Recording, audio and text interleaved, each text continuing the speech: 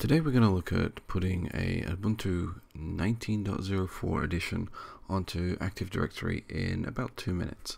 So the first thing we're going to do is we're going to go off and we're going to get a copy of curl installed, and I'm going to tell you that I've done a lot, if not all, the necessary steps that you need for the basics, and uploaded it to Git. So all we're going to do is go ahead and basically run a script that I've prepared earlier.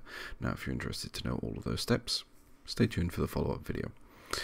For the meantime, what we're going to do is we're just going to do a sudo, we're going to do a curl, and we're going to go to the GitHub repository where I have my script, and we're just going to pass 3 parameters. So in this case, the domain server, and the account which has the ability to join the domain. It will get prompted for a password later. So it's going to go ahead and request all the prerequisites, and it's only going to really ask us for the password once when we're joining, which should pop up shortly. Once that's entered, it will go ahead and create the keytab file, and it will reset all of the rest of the configuration that's required.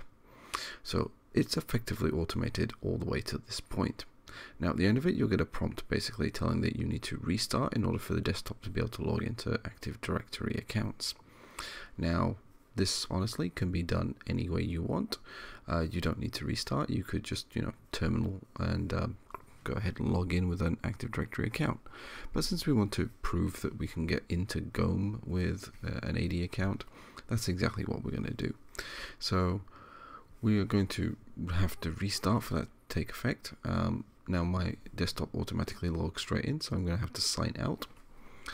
And I'm just going to go ahead then and go for a non-listed account, and this is where we put in our AD account. So in this case, for testing purposes, we're going to use the administrator, because there is no administrator account on my Ubuntu machine, therefore it has to come from the domain. You'll also see that the home directory is being created because it's the first time that we're logging on. And there we go. As a result, we are now signed in and logged in as administrator on our Ubuntu desktop in just under 2 minutes.